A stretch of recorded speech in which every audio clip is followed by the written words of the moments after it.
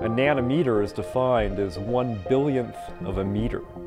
1 times 10 to the minus 9 meters. On the cutting edge of material science, Dr. Jeffrey Brinker is developing nanoscale materials to do amazing things, such as curing cancer. So when it comes in contact, it will interact with that cancer cell and go into it, and then we have the Trojan horse effect occur. What they did for my spirit and my soul as a person, and what they gave to me, was far more than what I could give to the people there. Sharing how the simplest things made a huge difference, UNM nursing student Antoinette Russell talks about her experiences volunteering in a medical clinic in Kenya. How do we know a meteorite is from Mars? In this month's viewer question, we discover something truly out of this world, a newly acquired Martian meteorite. From Nano to the cosmos, welcome to Connect. Each month, we connect audiences to the great people and inspired thinking found at the University of New Mexico. Connect is next.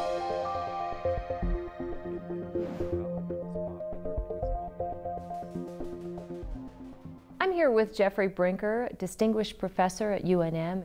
You are on the forefront, basically, of a revolution in medicine. We're talking about examples of nanoparticles that can actually destroy cancer cells. The nanoparticles that we make, which are, get this 100th or 1,000th time smaller than a cancer cell, one particle loaded with a particular cocktail of drugs can kill one cancer cell. So it's an amazingly efficient ability to kill cancer with these particles. And the whole concept is that we want to deliver drugs directly to cancer cells and nowhere else in your body. I think everybody is familiar with chemotherapy, where you just inject pure drug into your veins and the drug goes everywhere. And it kills cells that tend to reproduce very fast, like cancer cells, but also your hair, right? So everyone goes bald, this sort of thing. So what we're trying to do is put all the drugs in a tiny particle that can go directly to the cancer cell of interest and kill that cancer cell. And the center of that particle is essentially a sponge created on the nanoscale, okay? And that sponge, if you put it into a beaker with your drugs, it will suck up the drugs into the sponge. And this sponge, these particles that we make, just if you can think about this, so if I were able to unfold the nanostructure within them, I would get a carpet with 1 gram of powder. I would get a carpet 10 meters wide and over 100 meters long with 1 gram of material. So this internal surface area sucks up and absorbs all these drugs. So that's sort of on the inside. But on the outside, we disguise the particle to allow it to not be recognized as a foreign invader by your body. And we put particular types of molecules on it that are recognized by the cancer cell surface. And sort of accepted by it. Right. And so we can direct these particles to interact with the cancer cell surface. And through this interaction, they get taken up actually into the cancer cell where they release their cargo. So it's kind of a Trojan horse from the standpoint on the outside, it looks friendly to the cancer cell, but once inside the cancer cell, we have a surprise. The cancer cell doesn't know what it's in for. Tell us about nanoparticles. Why do we use nanoparticles? Again, they're very small relative to the size of the cancer. And that smallness is really important for several reasons. First of all, the small particles have to circulate in your body, okay? So you inject it into your body. If the particle is too large, it might be viewed by your immune system maybe as a bacterium or something, and it would get cleared out of your body. And if it's really too small, it might go through your renal system and go out in your urine. So there's a particular size particle that most efficiently can enter the cancer cell, because without getting the drug inside, again, you don't kill it, okay? And then there's also penetrating a tumor. So that you all familiar with the primary tumors of a cancer. So you want this particle small enough that it can work its way into the tumor and access all of the cells within the tumor. And then another really serious problem of cancer is not just the primary tumor, It's metastasis. So what we want are these small particles that can penetrate everywhere and hopefully find and seek out and destroy these metastatic cancers. It really is minuscule beyond belief. I can't just point to them because they're so small. We have to look at them with very powerful microscopes. But a nanometer is defined as 1/billionth of a meter. Wow. 1 × 10⁻⁹ meters. And that's just, you can't even think about things on that scale. These particles that we're using are 100 or 1,000 times smaller than a cell, typical cell in your body. And so, and they're of the size of molecules, right? So what we want to do is we want to have the interior of this particle, this sponge, if you will, have a pore size that just the right size to accommodate a drug molecule. There must be some challenges with the types of equipment that you have to use to even study this. There are two aspects of this. One, the equipment that we need to look at these particles is very expensive because we have to use what's called electron microscopy. But I can make these particles with very simple techniques. And so the one major way that we make the particles that we're using, these nano sponges, if you will, is to do something just like, I think everybody's familiar with a vaporizer, right? So you can plug it in and it creates little liquid droplets, okay? And so what we do is we make liquid droplets, and within those liquid droplets we put particular chemicals that when the droplet evaporates, the chemicals are programmed, essentially pre-programmed to form this nanostructured material. So it's simple. It's called self-assembly. So this is fantastic. Like my graduate students, right? You walk into the lab and what are they doing? They're sitting around, oh, we're doing self-assembly, right? So the particles assemble themselves. Wow. So we developed this extremely robust way to have the particle nanostructure form by itself. So that's very easy for us, that part. And then once we form this sponge, we do something else that's pretty simple. We put on the outside of this sponge what's called a lipid bilayer. So every cell in your body is covered by this lipid bilayer. It's a very thin membrane. And so we put that over top of this sponge. So we load the sponge with our drugs and we put this membrane over it to keep the drugs in. And then on the surface of the membrane, we put molecules that recognize a particular cancer. So the particle is kind of stealth-like. We can, on the outside, it doesn't get recognized by your body's immune system, but it has a few of these, what we call targeting ligands, that will recognize the cancer cell. So when it comes in contact, it will interact with that cancer cell and go into it. And then we have the Trojan horse effect occur. How do you get them to do what you want them to do once they're in there? And we do that by putting molecules on the surface of this particle. And we identify these molecules by kind of a fishing expedition kind of thing. So we make a library of a whole bunch of very small, what are called peptides. These are just very small amino acids combined together, like a very small protein.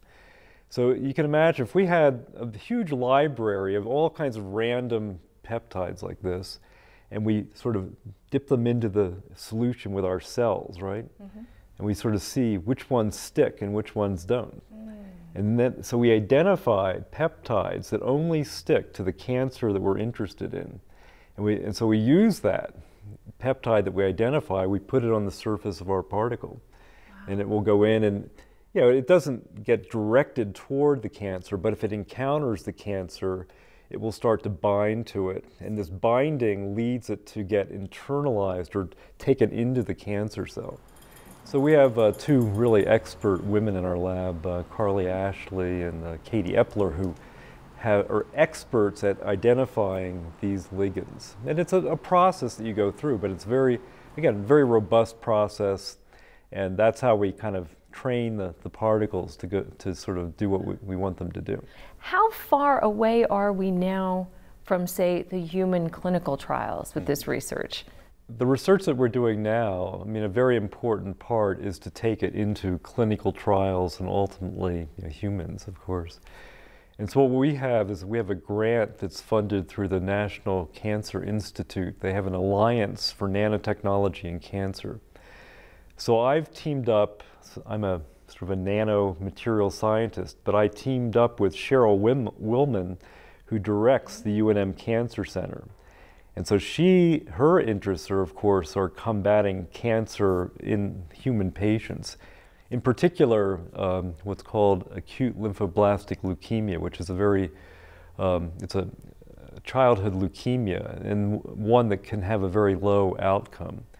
And so we've teamed up to make particles that will be useful to treat this acute lymphoblastic leukemia, called, well, they refer to it as ALL.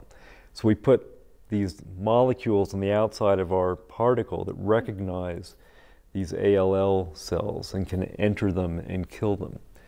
So in terms of how quickly can we get this into human trials, there's a progression. First, you have to show that you can kill cancer in a petri dish. Okay. Start there. And then you have to show that you can kill cancer in a living organism. In a mouse model would be typical. And then if you can show that, then you might go to a primate, and then finally, into a human trial. The shortest would be sort of a 5-year period. That would be a very rapid, taking something out of the lab, getting it into a human clinical trial.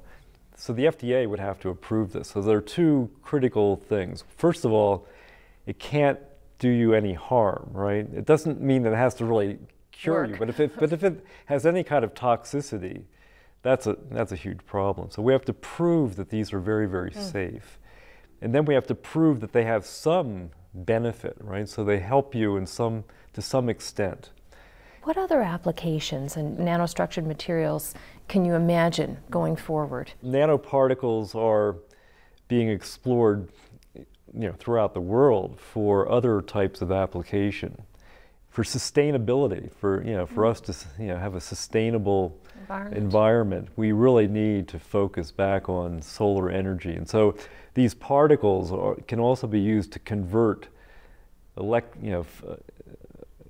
solar energy into electrical energy, right? So this is they can be used in, for example, photovoltaics. Sure. They can also be used to help to convert chemicals from one type to another. So you do this all the time in your car. You have a catalyst that will convert CO that's created by your engine into CO2. Okay, so very small. You have a catalytic converter in your car probably, and that has nanoparticles of different metals in that case. So these are used as catalysts. What inspires you to do this? This porous sponge that I had described to you, I made this back in 1999. We had a paper in a famous journal called Nature that described our ability to make these sponges, okay? And I had at that time the idea that these might be useful if we could load them with drugs and use them for drug delivery. You can't just load a particle with drug without kind of sealing it inside. So it was only more recently I was thinking about these membranes that I was mentioning. So we put a cell membrane over the outside. So we were interested in understanding how do cell membranes work, and one way to study them is to support them on something and study them with a number of different physical techniques. And so I was thinking, wow, we're making cell membranes, we're also making these porous materials. Could I put the cell membrane on the outside to seal the cargo in? And that was sort of the inspiration for making this particle that we actually call a protocell. What's the next breakthrough? We feel that pretty soon there'll be personalized medicine, right? So now, the human genome has been sequenced. So I'm thinking, in the future, you're going to have on your driver's license your genome. And there might be certain types of medicines that are just perfect for you. So personalized medicine, right? And in these particles, like I said, they're very versatile. So we feel that we could put any combination of these drugs and make them personalized for you or someone else. And so this is, I think, one of the future goals. And of course, you can build more, there's a lot of information you can build into even a nanoparticle. So they might be able to you might have a GPS system in them to see, where are they in your body, this sort of thing. So all these kinds of ideas I think are not too crazy. What are the downsides to nanoparticles and some of the things we've been talking about? If you build a car, I can go in and inspect every little part of the car, no problem. And so now you have this particle that you can't see. And you just have a beaker of it, and there's millions and millions of these particles in there. And how do you assure yourself that you've got what you think you have? And how do you prove it to the FDA? So you have to develop techniques that will assure you, or a way to kind of judge what you have. That's a tricky part of this process. And then of course cancer itself. People have the idea that cancer is a thing, but cancer can take multiple forms. Even the same type of cancer can have different subpopulations, and whether you can kill subpopulation A, but maybe you don't touch the other one. And so to really ablate cancer, destroy it, you have to kill all of the cancer cells, and that is a very tough problem. Fascinating stuff. Thank you so much for joining us today to talk about this.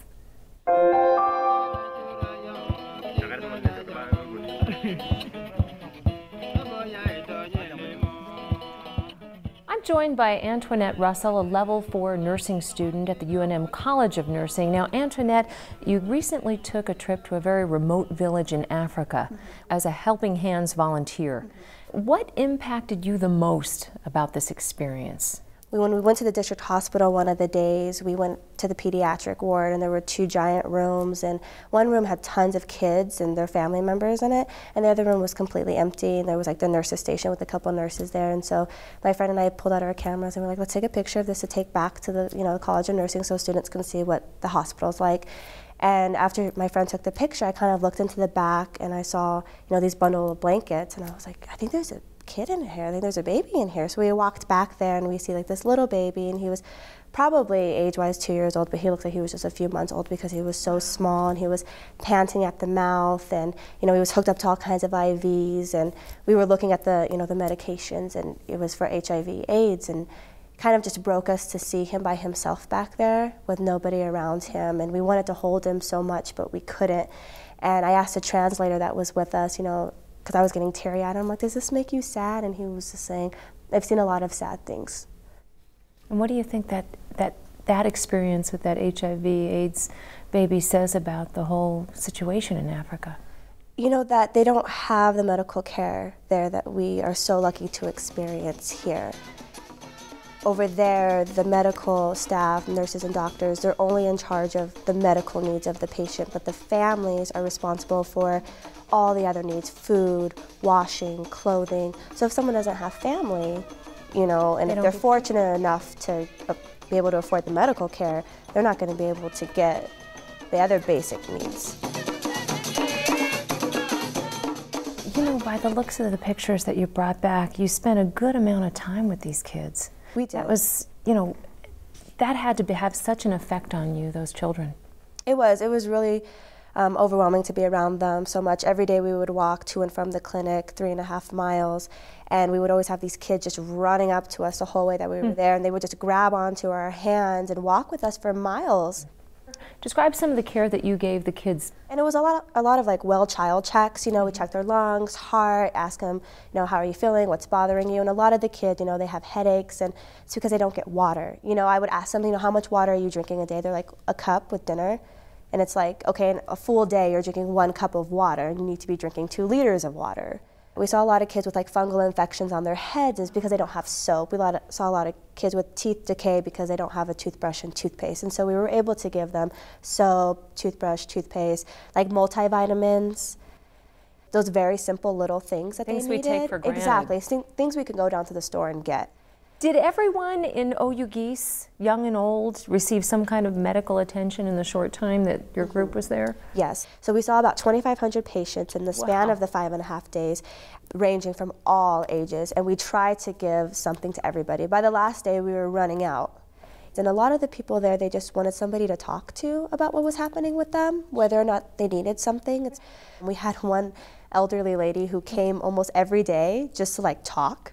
And we were like, we want to talk to you, but we have a lot of patients to see. She needed the social Yeah, interaction. so she would just come and sit down and start talking. And we were like, okay, you know, they just wanted that sometimes. So tell me how Helping Hands, how that particular village came to get those medical services. The women of the Wawati, which is the tribe there in Oyugis, they were tired of seeing their husbands and their children dying from AIDS. And so they reached out to Project Helping Hands to see if they could get medical services down there. That's when Project Helping Hands went there. Were there any sort of taboos that you had to be aware of? A lot of the things that were taboo there were centered around like sex. You know, we couldn't be open about it with them or like asking them, you know, they wouldn't be open with you about it. So you kind of have to weasel your way into finding out if they needed condoms or, you know, pads for the girls. And so whenever I was, you know, with a patient who was, you know, that I felt was probably sexually active or whatnot, I would kind of ask at the end, like, do you need condoms? And they're like, yes.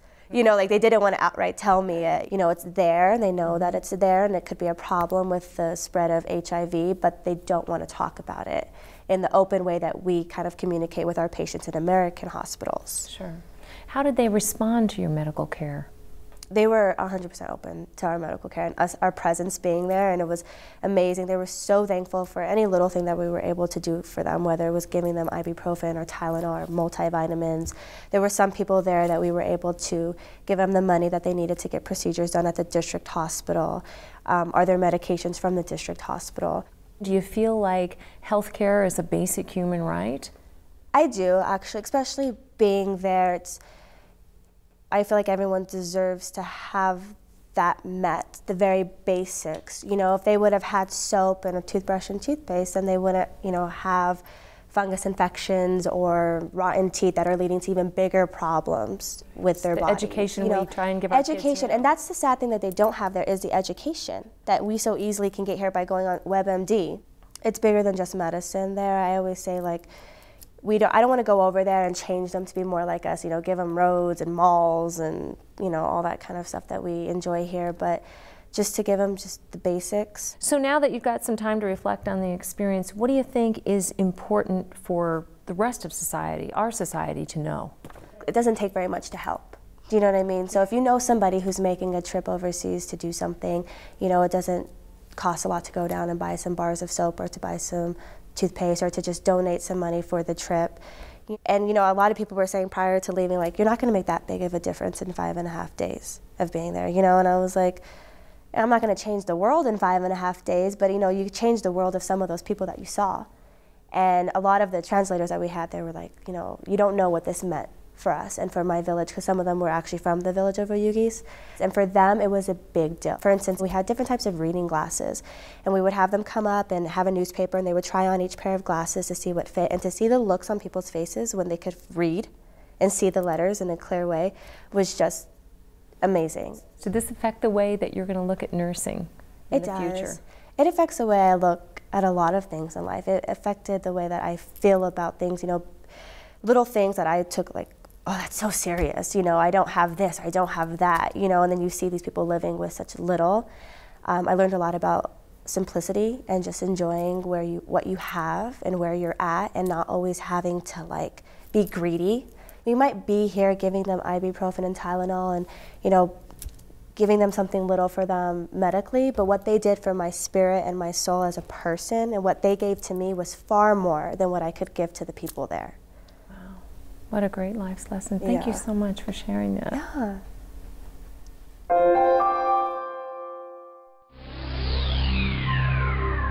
If you're really lucky, anybody can find a meteorite, but they're extremely rare.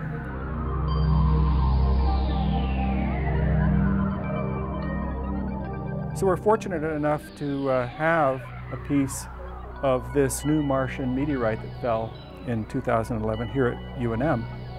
The key piece of evidence that these are from Mars comes from trapped atmospheric gases that are in the meteorites. It turns out that these gases are the same as the Martian atmosphere. And so when they're taken into the laboratory and heated up, the gas escapes. We measure the gas composition, and it's turned out that this is an exact dead ringer for the Martian atmosphere. The Martian atmosphere, of course, has been analyzed by NASA probes in the past. Any meteorite fall, for that matter, is highly desirable because It's a sample that's coming directly from outer space and hasn't been contaminated by the Earth's environment, hasn't been weathered. And so you know that what's in the sample is delivered straight from outer space. This is a fully fusion-crusted 68-gram piece of the Martian meteorite. And this is, of course, a fabulous specimen for display. But also, this is scientifically extremely valuable because it's completely encased in the fusion crust glass that formed as the meteorite fell through the Earth's atmosphere and was frictionally heated. For Mars, it's particularly interesting because Mars has the possibility of life, maybe in the past, possibly even the present. And so being able to look at a very fresh Martian rock is, with no Earth contamination, is really, really important to try to answer that question of whether there's life on Mars. Thank you for watching. Do you have a question for our experts? Please email us your viewer questions and comments to askconnect@knme.org.